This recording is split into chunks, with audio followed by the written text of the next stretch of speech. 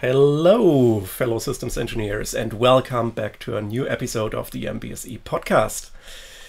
Today, we are talking about the International Symposium, which was happening recently on Hawaii.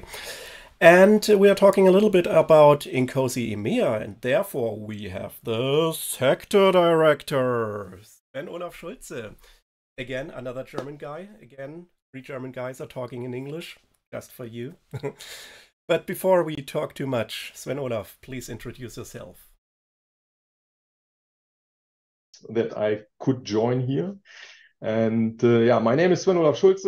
I'm a systems engineer and started from Deep Space Nine to lowest Earth orbit in my professional career. And I'm active since 20 years in INCOSE and in the German chapter. And currently I'm representing European, Middle East, and Africa as a so-called sector director in the board of directors, so in the central of INCOSE. And that is a volunteering job. And I'm living close to Bremen and happy to be here. Yeah, great that you are here. So we will also talk about the EMEA sector, but before that, we talk about the International Symposium. And before we start with that, let's talk about who's behind the symposium. It's INCOSE. I guess most of the listeners knows INCOSE, but let's start with a few words about INCOSE. What is it, and what are the goals, and what are the activities of INCOSE? Yeah, it's very easy because you have to know what INCOSE means. It's called International Council on Systems Engineering. So international means we are worldwide represented or currently represented in more than 50 countries. And council means, so it's a community of people, let's say, discussing systems engineering. And the goal and aim is, let's say, to promote systems engineering, to deploy the best practice and develop also systems engineering for the future. And another goal is also to support, let's say, or the focus, the members are coming from industry and all kind of industries all over the world. And the other focus is on education and universities. It's also one part where we try to develop and improve systems engineering in one language. And we have also the personal members, let's say, and government who's supporting us. And we also try to influence the government in the future of engineering, let's say. I heard when INCOSE was chartered many years ago, it was first named NCOSE, so without the I, and they added the I later. So at first was only the National Council on Systems Engineering. Is there a fun fact behind that or a story behind that? No, it's only that it started in America. And it was the National Council on Systems Engineering was really the community around the United States of America. So really this limited area of the earth. And as it is the former NASA or the European Space Agency or the space and the aerospace is a worldwide, let's say, distributed industry since several centuries. So it was also introduced this methodology into Germany, into other countries, and so that it was developed. And then these local chapters or national chapters, we call them, are let's say established. And as for example, the German chapter was founded in 1997 in Munich. At BMW at the 4 cylinders. So and also UK is a very old chapter, and you see that these nations who are, let's say, active since years in aerospace and space were the first deployment satellites, and therefore then it was obvious that it's not only a national, it's an international council on systems engineering. Okay, and maybe as a second basic question, we should clarify, what is the INCOSE Symposium? Or Symposium? it's as I mentioned, the focus is being, let's say, a democratic, let's say, or council, which means the very important part is the members, and we are conducting every year a so-called symposium, which in other words is a conference. So where people meet and talk about good best practices they experienced the last year in projects which are dealing with requirements, architecture, with model-based systems engineering, product line engineering. So all the topics around the puzzle of a complete set of systems engineering activities. So the symposium is an annual event where we meet worldwide, or where members are coming from all over the world, and it's every year in another city, and we are moving around the world. And there's currently a rule that we are once in the US or in the so-called Sector 1 in North and South America, and then we are moving to, let's say, Europe and back to Sector 1 and and the next station is normally then Sector 3, which is Asia and Oceania. So, and this is therefore we are trying to meet all the members, and they have short, let's say, travel approaches. And so this time we met on Hawaii also to get a closer relationship to Japan and Australia from flight time and travel purpose. Yeah. So most of the participants had a very long travel then this time. Yeah, Hawaii, great. So, and when was the symposium? Yeah, we started on 13th of July until 20th of July. So it's normally conducted from a Monday or Saturday to Thursday, while the first 2 days are tutorial days where seminars and let's say experience can be exchanged in classroom, and where some model exercises can be conducted where you learn by doing and exercise by doing, let's say. Yeah. Okay. And what were the highlights or the hot topics this year? So I think this year it was really as usual, while we meet to listen to experience, the papers are always, I think, the highlights. And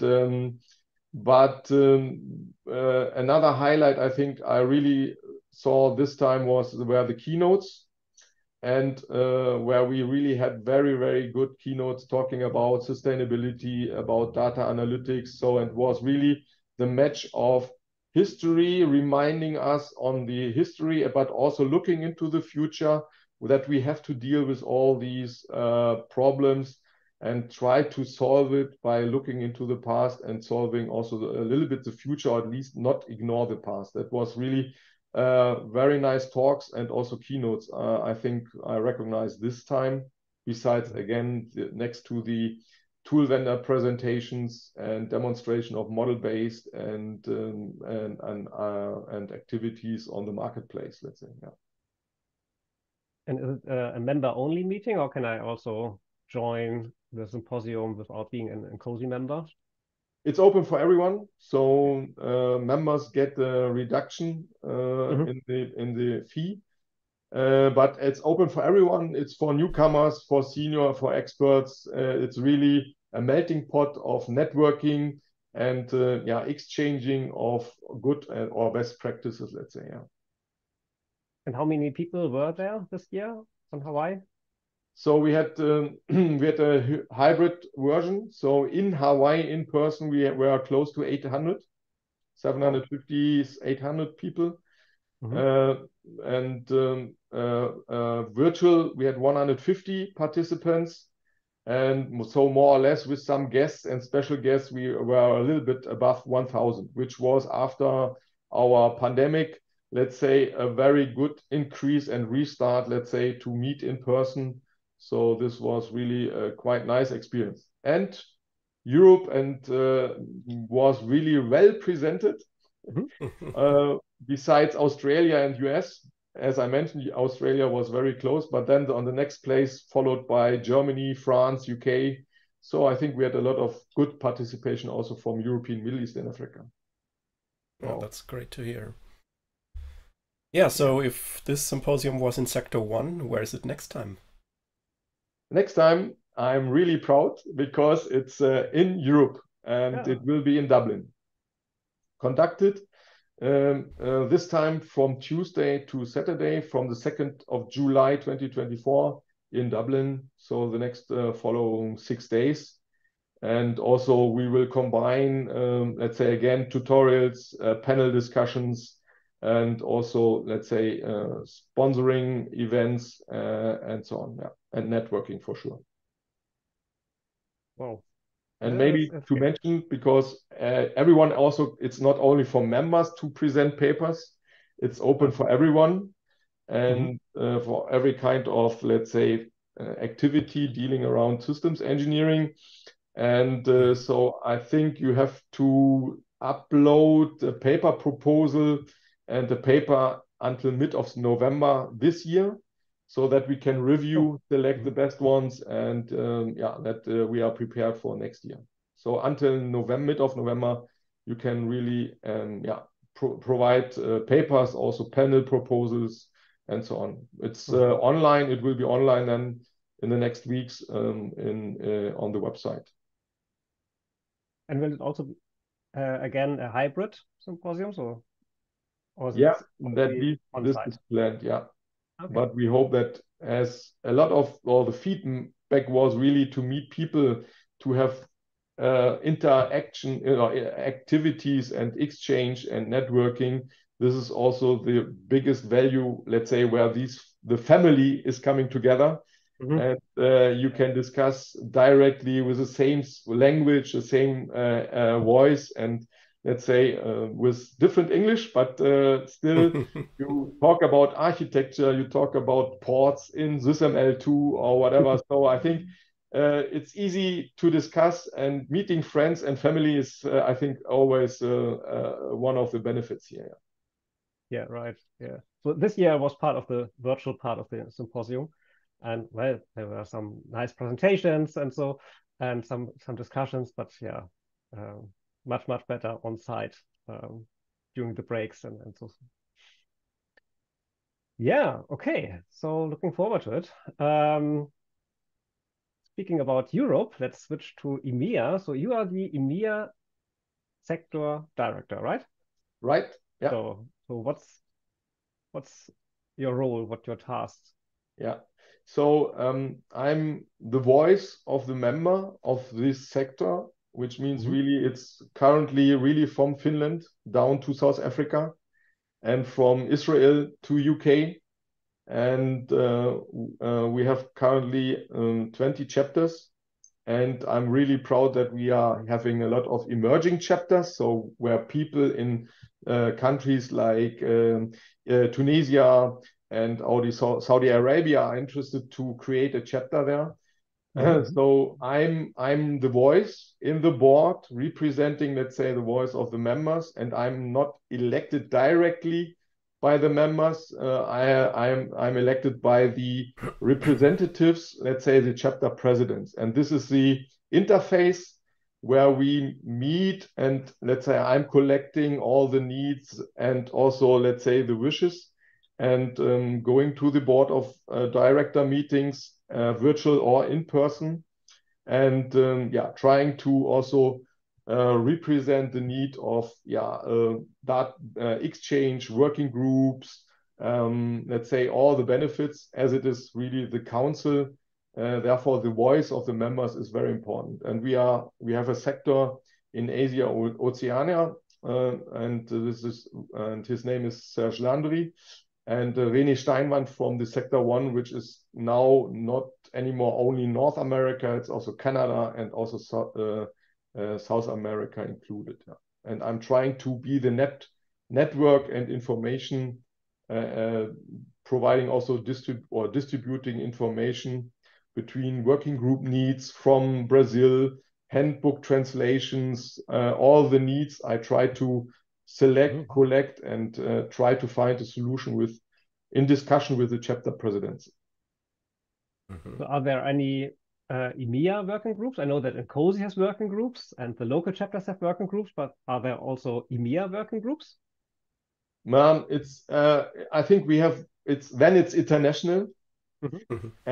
But we are open. We are not really strict in providing strict rules.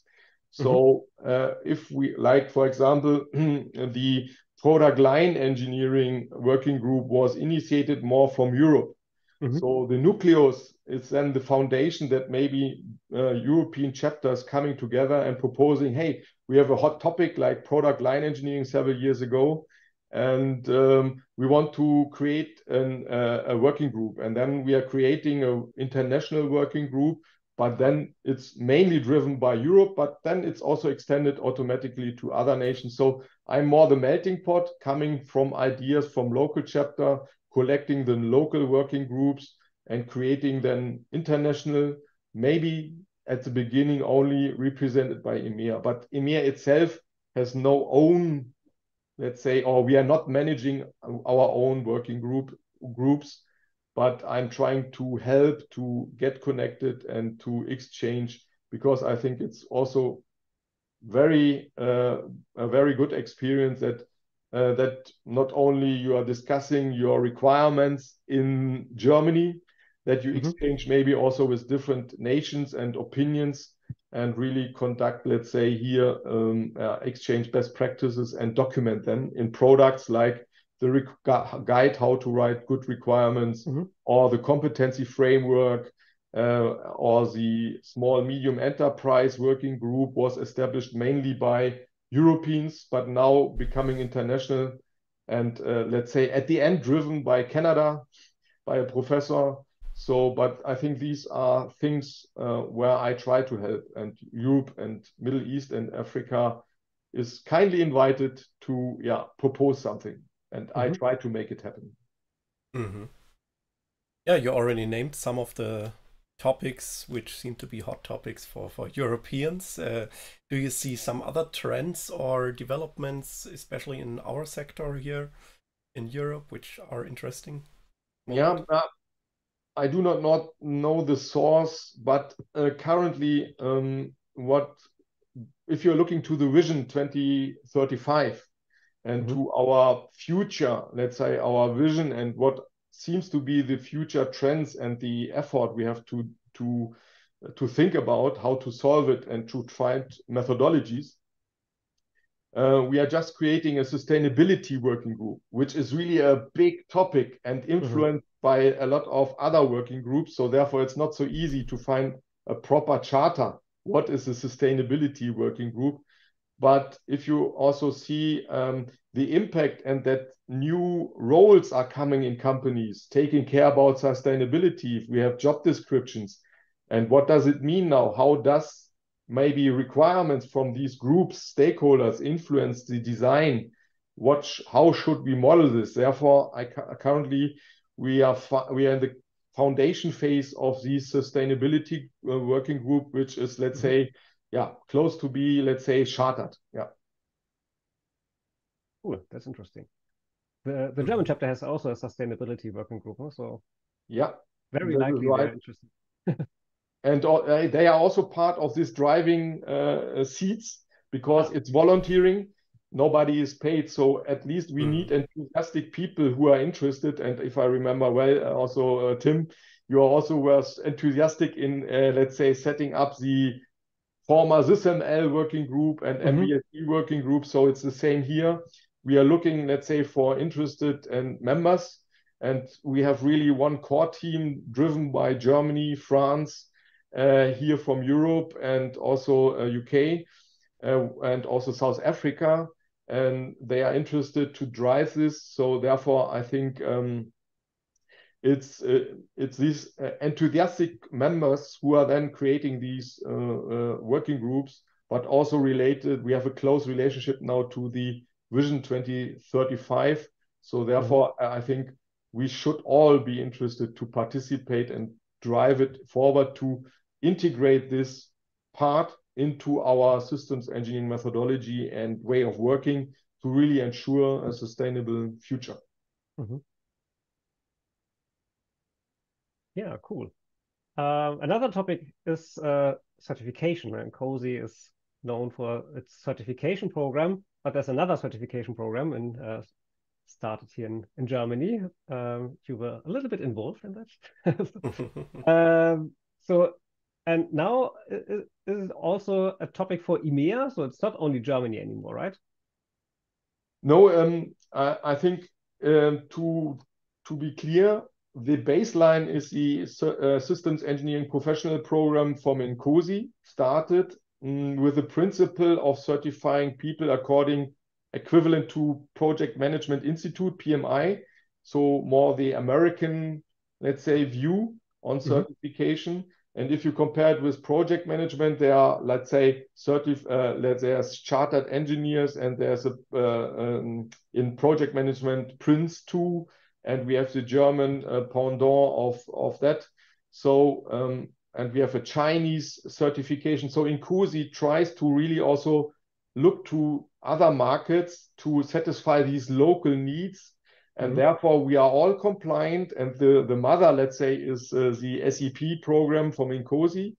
So there are compliance matrices and so on. So, but it's an opportunity here for the so-called SE Cert program to conduct it with a mandatory training. So it's a different approach of how to train and let's say be certified with another effort, but the handbook is the same, the ISO 15288, and also the principle. It's one organization where we try to, let's say, satisfy different stakeholder needs and market needs, let's say, in that sense, with some different constraints and requirements. And this, therefore, we have a pendant in UK certification program, and we have also in China and in Asia, let's say, a similar one. So we are conducting this also for academia. We have a certification program in INCOSE, let's say a similarity, where now, for example, a lot of African universities want to get this academia certification on top of the master. But here in Europe, it's really increasing and getting more and more popular to use these SE Cert program. But it's also a worldwide program. It can be conducted in Germany currently and in English, and also the tests in German and English. And it's a worldwide driven by German OEMs and companies with subsidiaries also in Mexico and in Bulgaria, where they want to have a one, let's say, European approach, or how I cannot find another word. So it's not in contradiction. We only want to ensure that we have one language and one understanding of systems engineering, independent of the certification approach itself. Yeah. Okay. Yeah, maybe the one or the other listener now wants to get involved with INCOSE. So how can I become a member, and what are my advantages? Yeah, so what nobody knows or recognizes, a lot of members are starting to become a member of INCOSE, or they are they see the local chapter of the German chapter or UK chapter or Norway chapter being active. So they become a member of the local chapter, but the hidden agenda is have a double membership. So when you are a member in your local chapter, but also in the international council. So you can gain the benefit of the international council community, but also your local activities. I think this double membership is really a value, also in respect to fees, to let's say costs, because one is really now fits pay one and be member of two. And at least outside US, and you can really gain all the knowledge, so the terabyte and Google byte of knowledge of products for free. You can be part of the working groups, you can be involved, and you can get a network worldwide. Sometimes it helps that via the neutral environment of these volunteering organizations, you can discuss requirements in aerospace, independent, but having a member from every company to really see, okay, what are the attributes, what is our understanding, and how to ensure that these things are in common. And the other thing is, yeah, being active in your local chapter. Each chapter provides different services and activities. We have also local so-called corporate members, CAP members, in INCOSE International, but locally they are now getting more and more connected. We are improving all these situation and discussing this so that also corporate members have a benefit. And yeah, at the end, it's a big community. The value is the products. And also, I think you have to be wanted to be involved and being active. Then you gain the most benefit. If you go to international workshops, to national workshops, being active in working groups, you can really learn very fast, and you bring 10% of your time, but you're getting 100% feedback and value from a group which has the same interest.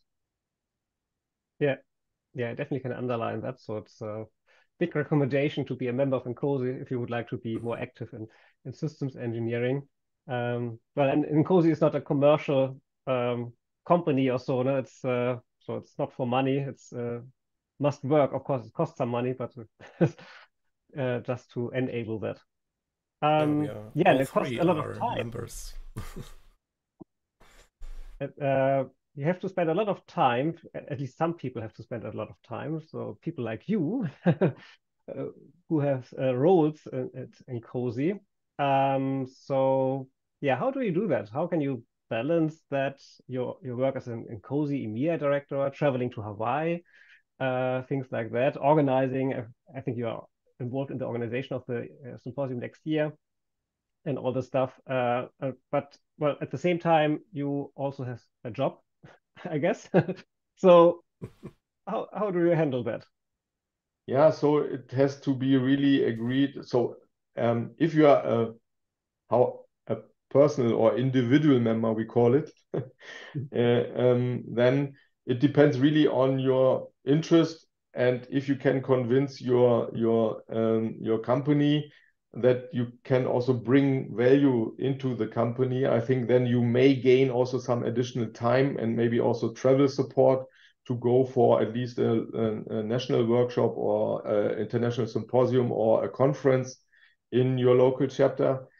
So I think this is really depending now on the person, and also if you want to lead a working group, this is really as a volunteering job, and yeah, it has to be negotiated with your company.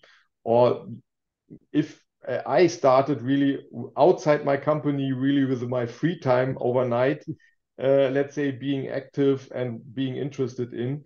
So it's really individual, let's say, how you get involved. If you are now working or having a role, and this is more now an administrative role, so it's really a commitment to be in person at the symposium and at the meeting at the IW International Workshop. So you have to have these commitment by your company to get the travel cost financed by the company, the time.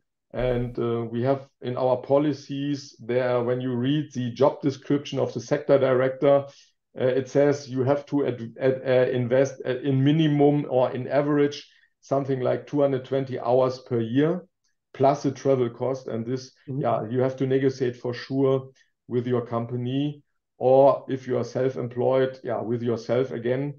But at the end, yeah, it's really an invest. But again, it's a great value also still for me, meeting people, discussing and getting the information from the hot topics and the needs. I think is really something where I'm really enthusiastic, and we have a lot of people being enthusiastic, but still we are looking for further volunteers, and there are still open positions which are posted on INCOSE. So it's really being a little bit, how to say, enthusiastic and stupid on the systems engineering topic. But I think for me, it's really the value and the beneficial, because we have the same mindset, and I'm gaining a lot of things also for my daily business. And I could convince at least all of my former companies currently to invest into that. And I could manage it also. That was the advantage so far in my life, let's say. But to finalize it, maybe also to provide an outlook. We have now more than 20,000 members and we are growing. And so this cannot be managed anymore by volunteers only. So we have since the beginning an office. So some gentlemen and ladies taking care about, let's say, being paid to manage the memberships and some other things. But still, for example, the so-called CIO was up to now a volunteering job to organize the complete worldwide infrastructure. And if we are talking about 20,000 members, it's really a big effort to manage this. And we are getting more and more professional in teams and infrastructure. And our current, let's say, person, Barclay Brown, he was really active. I don't know how he managed the time, but he was really consolidating and doing a very, very good job. And this is now getting paid. So we have now, since this year, we have also a so-called executive director. So the board will manage more the vision, the future of INCOSE, but the commercial side, let's say, the budgeting and the managing, orchestrating, let's say, the business is now in the hands of an executive director. And we just decided also that we will transfer this volunteering IT responsibility also to a full-time paid person, because I think it brings value, because currently we had also subcontractors, but there was a business case now to really have it one hand to also have a strategy managed by a fully paid person. So therefore, for example, the person is now transferred from a volunteering job, and there will be movements also in the future, because now due to the growth and let's say the visibility, and we want to be more professional, we will invest here in fully paid people also for marketing and so on. Okay. I hope, and then I also can focus more only on the vision and being back to the content, let's say, being more the advisor currently, because also currently I'm managing now IT problems in EMEA. So I think I hope that will be more focus on that for this volunteering job and the future of systems engineering, instead of providing access for members, resetting passwords and so on. I think these are examples which are also currently in my pocket. And we hope that we can, let's say, relax all the board members to really focus on the vision and the future of systems engineering. Speaking of the future of systems engineering, there's this Fuse project kicked off, I think, this year or last year? No, it's a little bit longer. Oh. Yeah. And together with the vision, right? With the vision 2035. So yeah, and also before it was a growth from a volunteering. We have every year we have a strategy workshop, and currently it's now scheduled for I think September. Sorry, I have to, but there are also the leaderships are invited, and normally in these strategy sessions we found out that we have some key topics where we have to be better, and based on the outcomes of the strategy session, Fuse was founded, and Fuse is the future of systems engineering, let's say.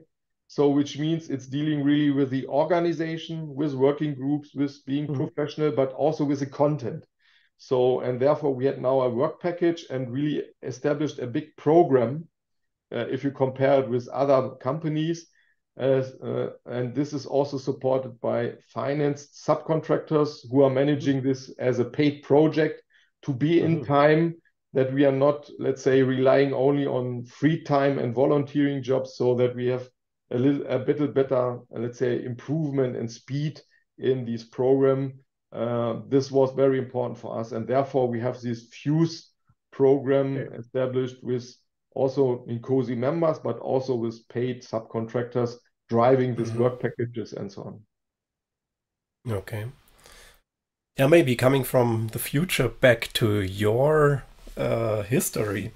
You are practicing systems engineering for a long time, and maybe you can point out some projects or initiatives where, yeah, you are proud of or you're most excited of from, yeah, your former time. Yeah, how much time do I have? A few As minutes. I'm really excited in doing these systems engineering activities. At least it was by accident. I had really the opportunity to establish systems engineering in a renewable company from scratch. So what we normally call greenfield. And Wow. and so I think that was one of the key topics where really having the freedom to let's say drive and set up the scene, the boundary conditions to let's say convince the development and also the operations and the let's say the CTO that we have to work together and that the system is in the context, not the operational phase or the development phase. And we really had a very successful pilot project. So we were faster and we were better. Let's say that power on at that time, so I'm talking about 12 years ago, power on at that time also in the wind industry was not very mature. Sometimes there was a lot of rework and the reliability and availability of these prototypes were not very good because software was meeting late the structure on site and never talked to each other before. So adjusting was time consuming, and with our approach, it was really funny to see that motivated people and the group who have never done this before trusted in this methodology. And we really were very successful in developing a new 3 megawatt turbine, so a technology improvement. But also then at the end, it was funny because the certification body had every time the experience that when we say, okay, you can book your travel to make the certification testing, they said, yeah, okay, we need 3 more weeks or months. Let's say we have a delay for sure. We will not book our travel. And at that time, we said, okay, we will meet you in next week at the prototype site. And they said, yeah. And then we called them, where are you? And it was, I said, we have not booked our travel because we thought you need 3 more months, you know? And so this was really one of the exciting things. And let's say really one of the topics where you really could show that if people are working together, being enthusiastic and open for this methodology, it was really one of the highlights, let's say, of being successful and in my career. There were several other topics, but as it was really something which I have never experienced before, it was really one of the topics I really love since years. Yeah. And I'm still in contact with the people, and it's really fantastic. They are still working in systems engineering, and and you see that the renewables really improved at that time. So also the competitors invested in systems engineering, getting, let's say, feedback of design for transportation. The turbines are growing, offshore wind parks. We had a lot of failures and experience here. So I think the methodology was then really deployed, not only because we used it, but it was at that time very important due to other boundary conditions and constraints. Yeah. Cool.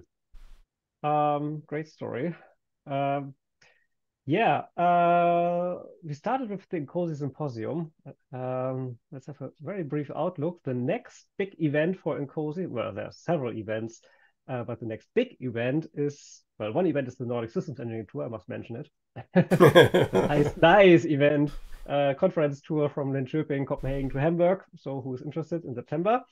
But my topic is, you already mentioned the IW. the international workshop. So it's not a symposium, so it's not a conference, it's a workshop. So let's talk 1 or 2 minutes about that one before we close the session.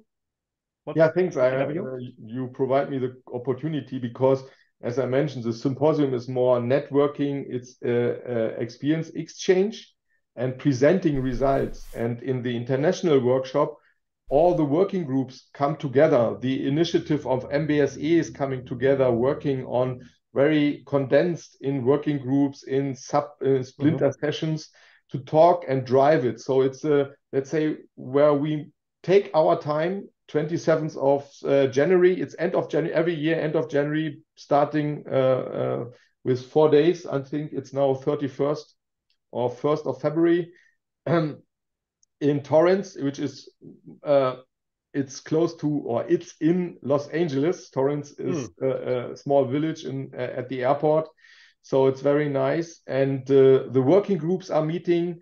Again, networking is important, but here you can really think about